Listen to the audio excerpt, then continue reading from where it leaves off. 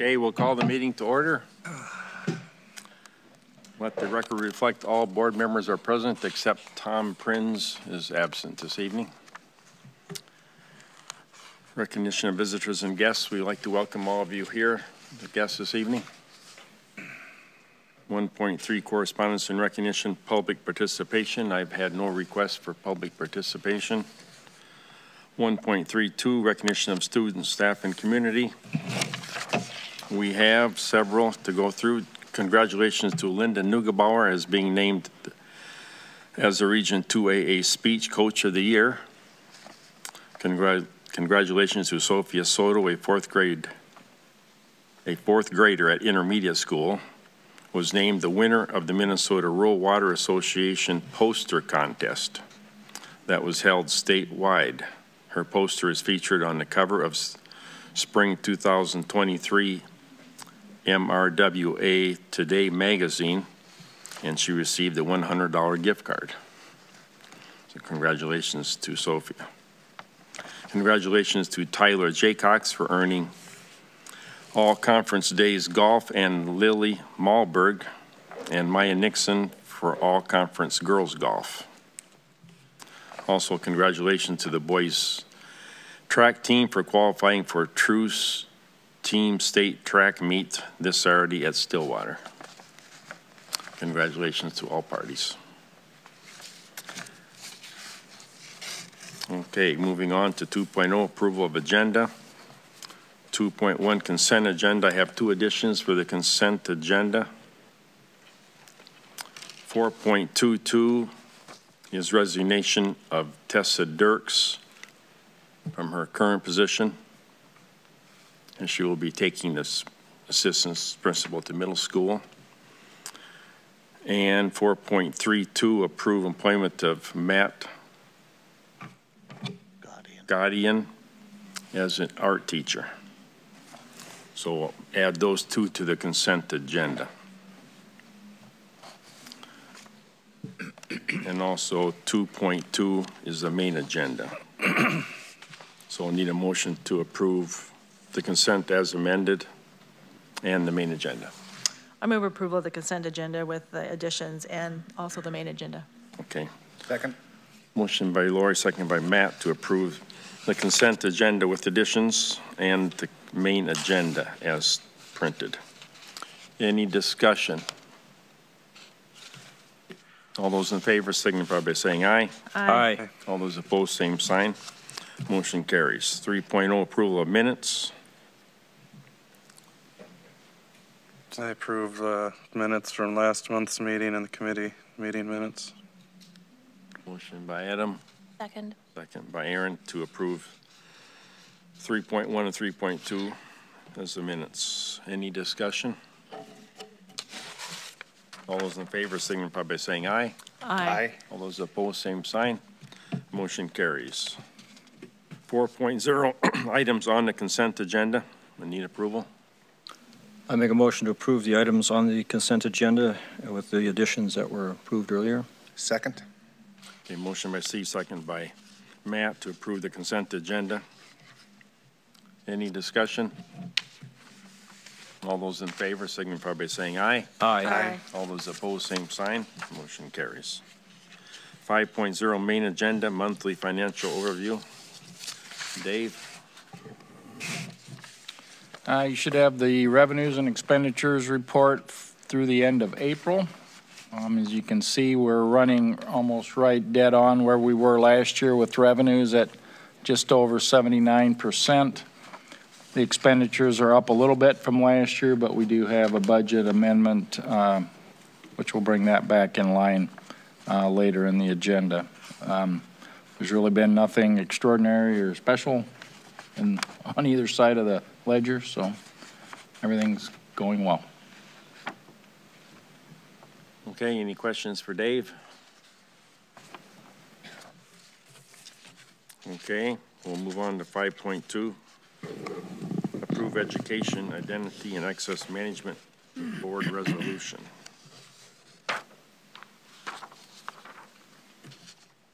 5.2. Is that for you or?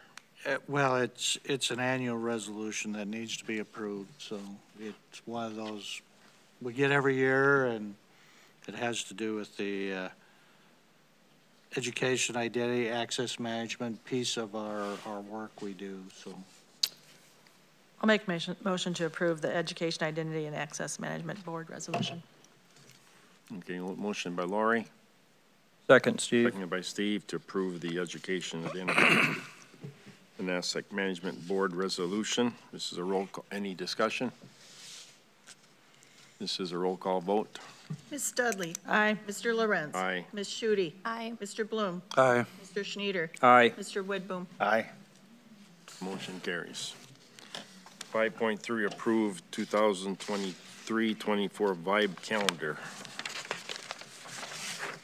So the instruction committee reviewed this. There is a difference in what I would call the Vibe calendar versus a traditional calendar. There is a lot of parent-teacher contact and staff development in August. So that starts in the August 7th and continues on until we start school. And the first day of school would be September 5th for Vibe students. And then it moves on to be somewhat of a traditional calendar at that point. And it aligns with 173 instructional days and 186 teacher contract days. I move approval of the Vibe calendar. Motion by Lori, Second. seconded by Aaron to approve the 2023-24 Vibe calendar. Any discussion? All those in favor of the motion signify by saying aye. Aye. All those opposed, same sign. Motion carries. 5.4, approve budget amendment. This goes to who? I can just touch, I mean, basically what, at this point in the year, there's revised estimates on both the revenue and expenditure side of the books. One of the revenues is interest is up, and our interest earnings are up substantially from what we had originally budgeted, thanks to that. The expenditures are a little bit of a lot of things. We have increased, obviously we had increased snow removal, we have increased sub costs, and a lot of little things that added up to that increase on the expenditure side. Okay, I guess we need a motion first. I move for approval of a budget amendment. Motion by Adam, Second, Steve. seconded by Steve. Any discussion? All those in favor of the motion signify by saying aye. Aye. All those opposed, same sign. Motion carries. 5.5, approve resolution relating to the termination of non-renewal teaching contracts of a teacher contract. Yeah, and this is for Lisa Madison, which is a probationary. Typically, we would have done this with, in April with the other ones, but it's due to Dr. Clark being out and Mr. Van Briesen taking over. There was a little bit of a communication glitch, and with that then we're moving this forward to do the non-renewal. I make a Okay. motion to approve the resolution for non-renewal. A motion by Steve, Second. second by Matt to approve termination of this contract. Any discussion? Hearing none, roll call vote. Ms. Dudley. Aye. Mr. Lorenz. Aye. Ms. Shute. Aye. Mr. Bloom. Aye. Mr. Schneider. Aye. Mr. Widboom. Aye. Motion carries. 5.6, approve a collaborative extracurricular agreement with St. Mary's School and Worthington Christian School. I move to approve the collaboration of the extracurricular agreement with St. Mary's and the Worthington Christian School. Second. Motion by Lori, second by Matt. I do want to bring up, based on the conversation at the operational committee, there was an adjustment made in there, and that the, for St. Mary's and Worthing Christian, the allocation of costs, item A was removed based on their recommendation, and that's what you're approving with that piece of the puzzle is out, or piece of the agreement. So. Right, and as discussed, this would be only normal student fees would be addressed by the parents or the student, and no operational fees for facilities, correct? Correct. And what was the rationale or the basis for removing that clause? So for roughly the last 10 to 12 years, Worthing Christian and St. Mary's students have been allowed to participate in the extracurricular activities at the middle school. What the reason for the agreement is, we have had, now that St. Mary's has 7th grade and potentially will look at starting 8th grade, in that we had a student running at a junior varsity. Because cross country was a 7-12 program, we had one running junior varsity, and there should be a collaborative agreement that documents that that's approved. So that's the rationale behind the agreements. The removal was based on the fact that they are District 518 students in most cases, is why there would not be a charge. So we get, go ahead, Aaron, sorry. When you say that they are District 518 students, meaning that they will join public schools once they get to a age out of their current school? Well, it's a parent's choice. So parents could send them to another school or open enroll them to another school. But currently the majority of those students that attend Worthing Christian or St. Mary's do come to the high school when they reach that point. And that's the rationale for why they are not charged a portion of the operation cost of the sport. And in my opinion, they also live in District 518. So they do help with some taxes that come to the district and the operating levy, for sure, for one, and the bond levy, so. They are residents of 518, so they do pay the taxes here on their properties. I do want to also make sure everybody understands when students, and I view, because there was a lot of conversation around this, this is also an opportunity to educate everybody. Students that go, to example, to a private school, we collect transportation dollars for those students. We collect special ed if they qualify for special ed. We collect title dollars, which also flow back through to the private school. And then, of course, if they live in the district, they're helping pay the bond referendums. That's the 4 areas that the district collects when parents choose to go to a private school. If they choose to open and roll out, the majority of the dollars follow those students other than the bond referendum dollars. So if they go to a neighboring district, those dollars follow the students, including the operating referendum dollars. The other part I want to be clear is when a parent pays their tax dollars, we may get that back in state aid. But we are limited. If you remember when we did the levy in the fall, we have a cap, and we're told from the Department of Ed the dollars we can levy. And the rest comes back in general state aid from the state. Just to help educate people where the money comes from. What athletics do these private schools offer? And I know, Matt, you can probably help. Is it basketball, volleyball that the Christian school offers? Right, and track and soccer. You know, my only complaint that I've heard about this is the kids that come from that school get to double up in playing time, which is a huge advantage over the public school kids. And I'm more open to cooperating with the private schools than I am the public schools at this point, but I mean, in the future, I guess that's something I would explore is, should they get more playing time than these kids that are in the public school, and when they're getting to play in a private school setting already? I mean, that's a huge advantage for them to double dip in minutes. Steve?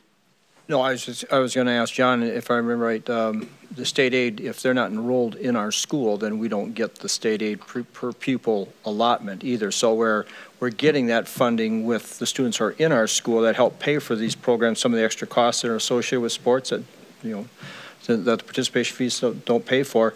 We don't collect that for students who aren't in our school. So if they're open enrolling out and stuff, it's only fair that we collect some money back to help cover those operational costs and stuff that would potentially get paid for by the state aid allotment that we get if they were students. So just want to point that out. That's typically why there's a per pupil participant cost to example other public schools that we co-op with.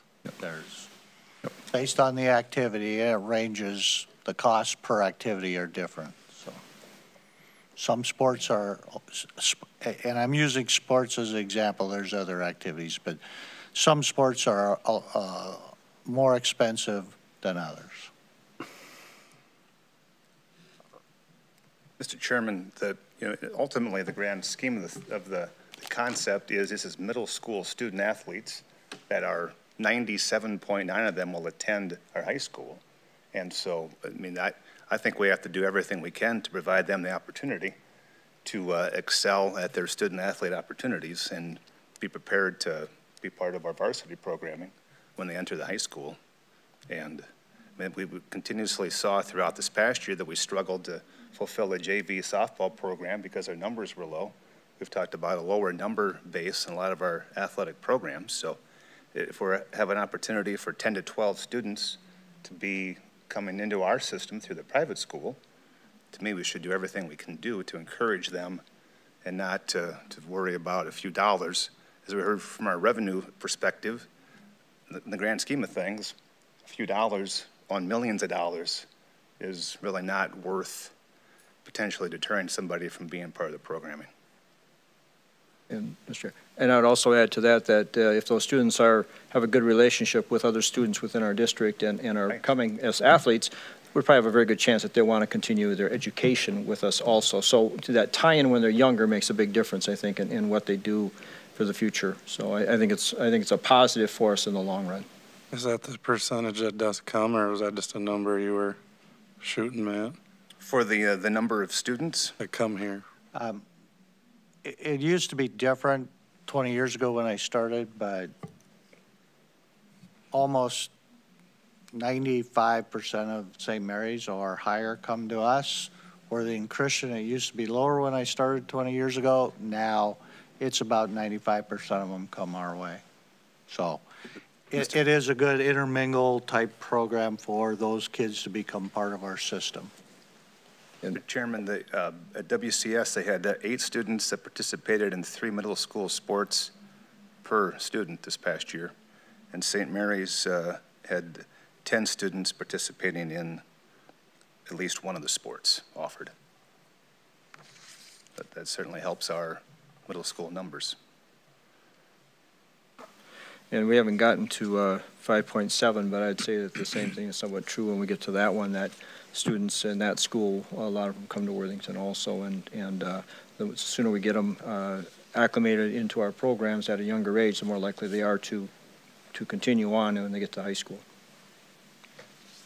Okay, we have a motion and a second. Any further discussion? All those in favor of the motion, signify by saying aye. Aye. All those opposed, same sign. Motion carries. 5.7, approve a collaborative extracurricular agreement with Round Lake Brewster School District. Mr. Chairman, I would move to approve the collaborative agreement with Round Lake Brewster School District. Matt? Second. By Steve. Any Motion made and seconded. Any discussion? I struggle a little more with this again, like I did with Adrian, and you know, there's a huge percentage of our kids that go to Round Lake Brewster at the younger ages, and I don't think we get the percentage of the private schools that come into our high school setting.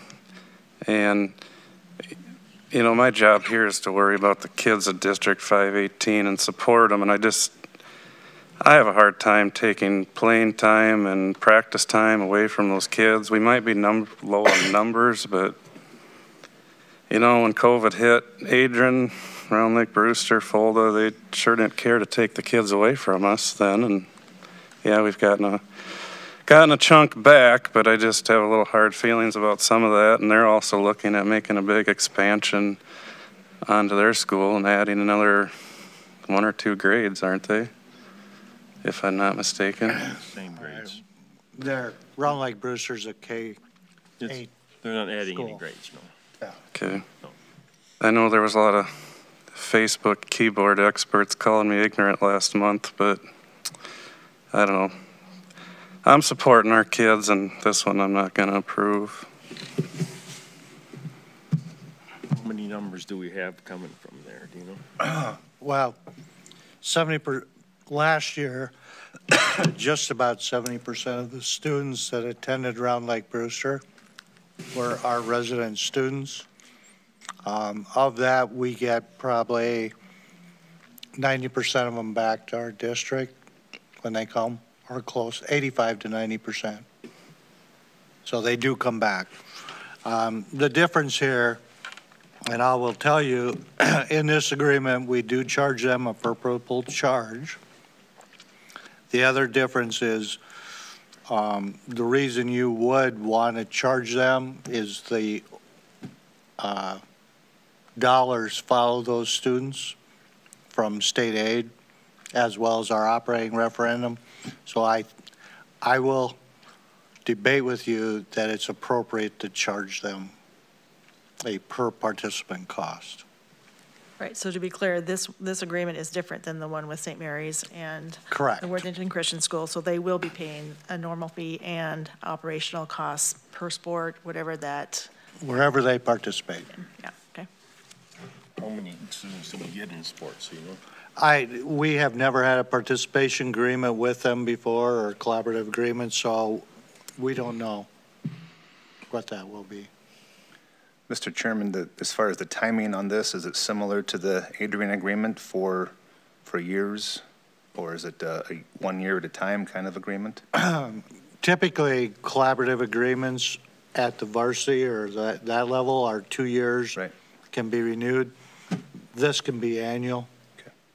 Just because of the middle school level? Yeah. Okay. It says in the last page on the middle city and side items, it's a 3-year, starting on July 1st and going through 2026. So. And again, their board will discuss this at their upcoming meeting, so.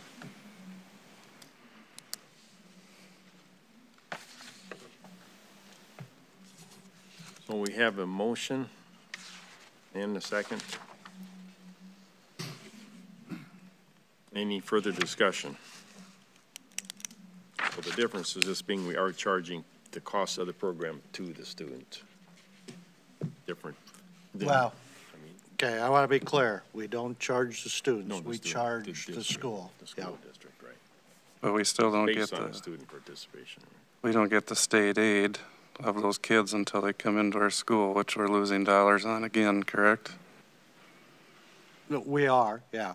Those dollars follow those kiddos.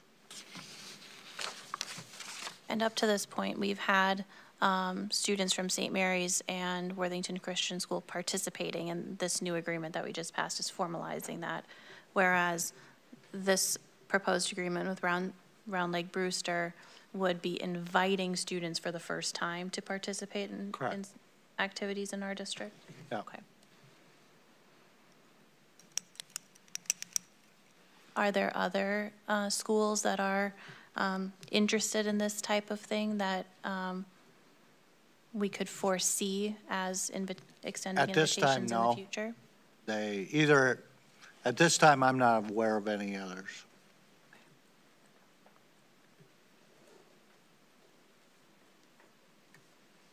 Okay, any further discussion? Everyone understands that it's different than the other agreement. Districts are being charged our cost for the program to the other district. But they're still able to take part. Any further discussion? This is a regular vote. Yep. All those in favor of the motion signify by saying aye. Aye. Aye. All those opposed? Aye. Motion carries. 5.8, approve west building demolition. Dave, you want to cover? And just so you're aware, Nick Willman from ICS is here. So if you have specific questions about the demo, he's here to help answer any of that. Yeah, we opened bids last week for the demolition of West Elementary. We did receive 6 bids, which was good. The low bid was from DRC Incorporated for $398,000. And then there was also an alternate bid which would revise the schedule from a summer to a fall demolition. And if we were to accept that alternate, there's a savings of $100,000. The bids ranged all the way up to $680,000. So there was quite a range in the bid prices, but ICS has worked with this company before, and they recommend that we go with them for the bid. The question would be whether or not you want to consider the alternate. A couple questions. Number one is the alternate isn't you either do it one or the other, it's you have the option, or if we choose the option to have them do it in the fall, then they have to do it in the fall? If they elect to say, hey, wait a minute, I'm going to do it in the summertime now, do we have to pay them the additional amount, or can we just say, hey, we're going to take the alternate and you do it in the fall? I think if we accept the alternate, they're under contract for that amount, and they have the option to start like after September 1st. But if they change their mind and wanted to come in the summertime, they could still do it, but they still get paid the alternate price because that's what we approved? Yes. Okay. Also, this is more on the specifications. What's happening with the pilings that are in the ground? Are they taking those down to some specific depth, digging down and cutting those off? Yes, they're going below footings and cutting them off below footings, so roughly 6 to 7 feet. Okay. I got that right, didn't I, Nick? There'll be an as-built drawing that'll follow when the project is done, just kind of showing where they're at for any future. If, say, you guys would sell the ground and somebody wants to build on it, you'd have a drawing that shows height of those so they'd know where it's at. Okay. So this bid is not including the alternate, so it's 100 less than this? So, If- as it was explained, the bid came in at $398,000. You can accept that, and they would start in June. If you accept the alternate, which is a $100,000 deduct, which would lower the price to $298,000, then they would start after September 1 and do it over the winter or late fall into the winter. Do you have a sense of the latest point in time in which they would demolish if we accept option B? The demo would be done over the winter, probably finish up in January would be my assumption, but you wouldn't get seeded because part of the bid is to seed that whole area with grass. That can't be done by Minnesota standards until I believe it's like April or early May. So you'd have an empty lot with no building. It would have all graded black dirt, you just wouldn't have the grass growing on it yet. Mr. Chairman, a question for the expert. Is there any reason we wouldn't take the $100,000 deduct? And Depends on how bad you want the building down. If it's something that's bothering you, having an empty building. One thing this contractor did call me and tell me was that he has done a number, all he does is demo schools. So the first thing he would do if the bid was accepted is he's gonna come put cameras in there so people don't get in there and start graffitiing or doing stuff in there they shouldn't be. That would be the couple concerns, would be if you're worried about people getting into it, you'd probably want to get it down sooner. If you're just tired of looking at it, you'd want to get it down sooner. Other than that, I guess, I don't know any reason why I would dissuade you from the $100,000 savings. thank you. Lori? I'm just saying, I don't think there's a hurry, in my opinion, to have this done this summer. I mean, it's an eyesore, yes, and all that, but we waited 20 years, temporary programming in that building, so another 3 or 4 months, in my opinion. I would support do it in the fall and save $100,000. Dave? I had some people approach me asking if it's going to be open or possible for public, like they did with Central Elementary, and so to come in and take a few mementos or do something, salvage some stuff out of the school.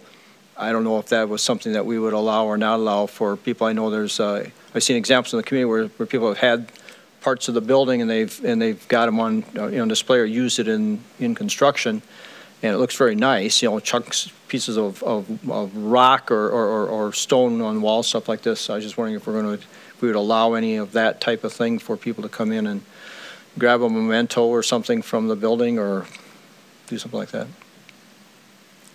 Personally, I don't know what memento they would really want out of that building. You'd be surprised what people remember. I remember before I built my house, somebody pulled up and said, "Can I have that stone?" That was a stone by the front door of the house, and we were going to bury it, and they wanted it because that's when they grew up. They remembered that stone. So people have memories of strangest things, and so the question was asked. I just thought I'd bring it up and see if there was any plan to allow that. I guess I would recommend that if there's somebody that interested in something, if it's even still there, they would need to contact the district office, and then we'll talk to them about it. Okay, sounds fair. I don't know if I want the whole public going and ransacking the building necessarily, but if somebody had something that they felt strongly about. Yeah, we'll do an appointment-only thing. Is there going to be like a treasure hunt for that time capsule we keep reading about or hearing about? Going to go out and dig up the front lawn or something to try and find that? Or? Okay. I make a motion that we accept the bid from DRC and take the $100,000 deduction and let them start next fall. I'll second that motion. A motion by Adam, second by Lori to take the bid would be $298 starting after September 1st, right? I think it'll be mostly winter time though. Yeah, that's kind of the way he made it sound, is that he'd do a lot of this demo work. Obviously, the hard part will be spreading out black dirt if it gets too cold, but I think a good majority of it will be late fall, early winter. Is there a completion date then, or completion times they have to have it done? We talk about going into winter, but are we talking about like finishing it? I mean, finishing the removal and in February or March or something, or do they have to have this done by a specific date? There's no end date other than next spring. Okay. And one other question, then, the unit price is soil corrections. What type of soil corrections do we anticipate? That one I can't answer. So I think the concern would be with the unknown of what's under this building, what these pilings look like. Some of them probably have sank, some of them, so they don't want to come in here and have an extra 5 semi-loads worth of dirt that they got to bring in when they get underneath this slab, since those pilings probably, some of them have rotted because the walls, I know there were some walls that had some floors that were unlevel. So essentially that $40 a cubic yard would be, if they run into something unforeseen, that we would have to label as unforeseen and not bid or error. So it's not a soil correction, like taking out contaminated soils and replacing it. It's actually bringing extra fill to level the site up. Correct. Okay. Thank you. Okay. We have a motion and a second. Any further discussion?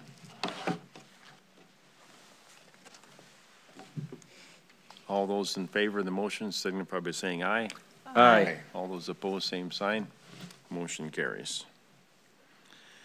5.9, 23-24 resolution for membership in this Minnesota State High School League. So this was not presented at the instructional committee. We added it. It's the annual resolution for our high school to participate in the Minnesota High School League. They are doing it a little different. So with this, it's electronic signatures.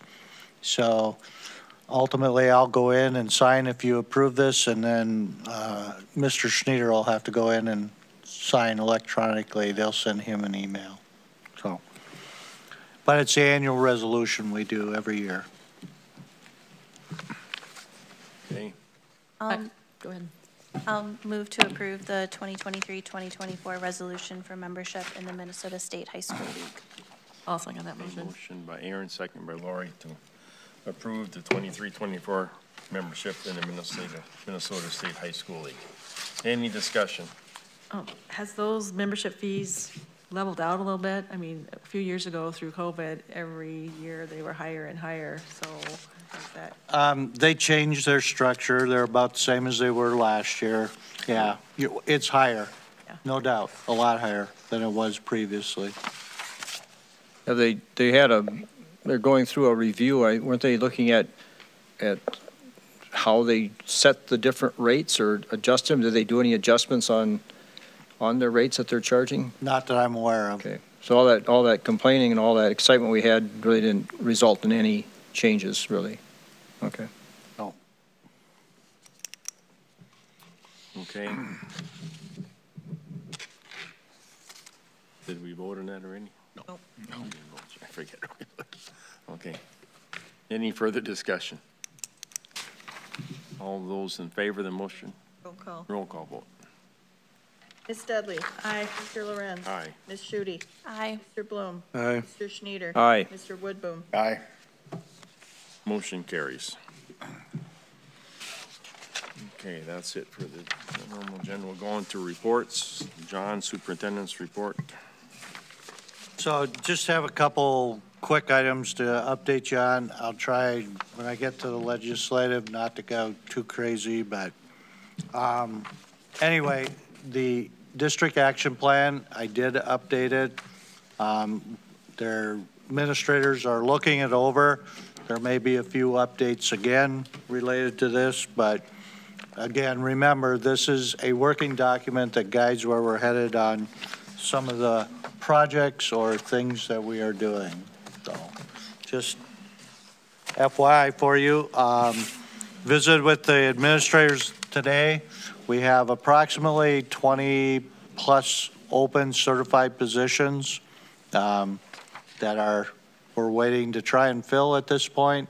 Some in a higher need area than probably others where we might be able to get by, but we continue to get a hire done every week the way it seems. So we're making headway, but it's slow. So just FYI for you. Legislatively, I'll do this pretty quick, but right now the education bill will pass. It'll be 4-2, and it'll be indexed to inflation between the range of 2% to 3%. So no lower than 2%, no higher than 3%. Special education cross subsidy for next year will be 40%, the following year 50%. They did shore up the school readiness VPK slots, and they created 5,200 more slots. So there's money tied to the preschool numbers. Don't know what they are yet, but that'll help support that. They did pass legislation for the cooperative facilities lease levy. So all of us will see on our levy sheets a $65 per pupil levy. that will come through on the lease levy side. There is other student support, personnel aid, the READ Act or Literacy Act is part of this. One that we were in favor of, board authority to renew expiring operating levies. So example, our operating levy expires next year.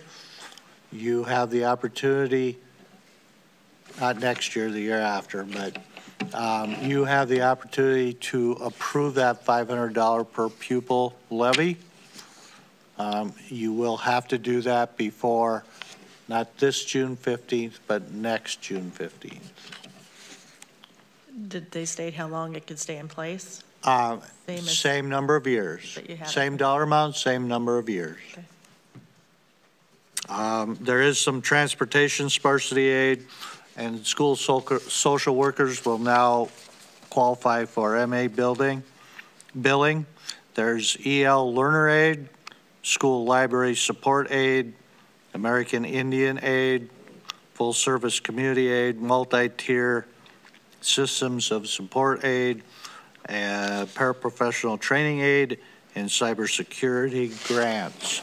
There are a number of grants that are part of the legislation, so just such as the Grow Your Own programs, those type of things. Things that are going to be challenged and probably huge challenges for education, unemployment insurance, which goes into effect May 28th. And that's going to be a big one. Restrictions on suspension and seclusion rooms. Excuse me. There also is some curriculum. No, I'm all right, Aaron. This is unopened. There is some course pieces, government and citizenship, personal finance requirements. In there, the jobs portion, labor portion, there is new language for terms and conditions to be a part of bargaining. Does not mean you have to agree to it. That just has to be part of it. Earn safe and sick time, and it's set at 20 weeks.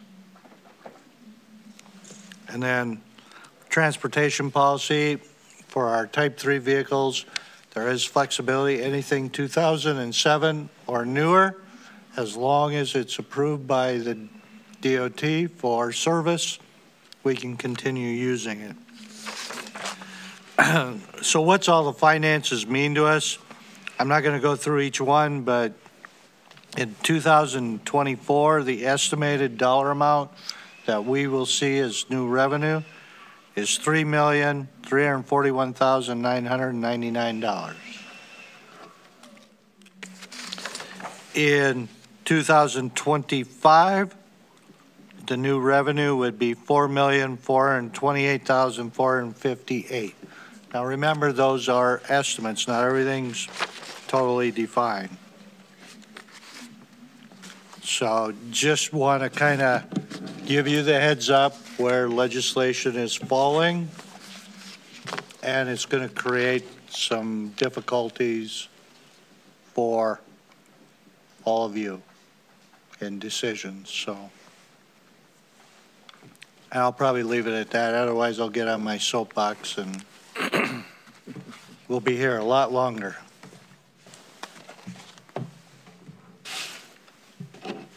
Okay, is that it? That's it. I'm going to quit. Okay. Instructional committee report. Mr. Chair, everything's been covered except we did talk a little bit about the mental health services that we're getting in the district from the ESSER funding. And of course, that ESSER funding is going to run out next year. So we did talk a little bit about that. We'll have to decide as a board next year what that would look like to make sure we can maintain some of that mental health counseling once that money runs out. Otherwise, everything else was covered. Okay, thank you, Lori. Operations Committee. I guess that was you and I this time. Everything there was covered as well. We did talk a little bit about the watershed update, just briefly, that they're staking that out, and you can see a little bit of movement out there, what that's going to look like, but no definite. Sounds like that'll be some dirt activity next summer, possibly, on the watershed. On the watershed. Yeah, so it's just. That's a year away before they get everything. Otherwise, it's been covered. A question to that committee, Mr. Chairman, on the WABA presentation and discussion. Was there any points of interest there? Which was that? WABA brought what their long-term plan is, with example, putting a canopy over the bleachers, entrance to the area, trees, park type thing, playground. So, yeah, actually, I'll write myself a note and I'll send you the booklet. Thank you. So they would rather that we put money into the existing field than build new fields, is that right? They never really said that, but they are looking for support, I'm assuming. Yeah, they really just went through the booklet of what they've done so far and what their goals are, how much money that they've raised so far, how much more money they want to raise, and kind of the long term for the project. We left it that we're going to discuss it at a work session at some point when we set that up to talk about fields and what that looks like. So there was nothing more than their presentation, really. Okay. Any other reports? Other business? When are we going to look at our work session? Are we just going to send some dates out sometime and? We'll send some dates out for June. Okay. We'll look for a work session in June after we get the budget issues from the state clarified. Sometime in June, we'll do that. Any future business? Know of anything else, do you? When is graduations again? Yeah, graduation. Thank you. That's a good one to bring up. Learning Center graduation is Thursday, May 25th. I believe that's at 6 o'clock. And the high school graduation is May 26th at 6 o'clock. And we do ask all board members to attend. They're both at 6 o'clock. Correct. We should be there by what, 5? I think I saw the email. They would like you there about at least 20 minutes early so that they can pin the flower on you, or somebody can pin the flower on.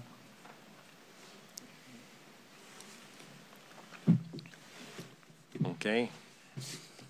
Any other business? If not, we'll call the meeting adjourned.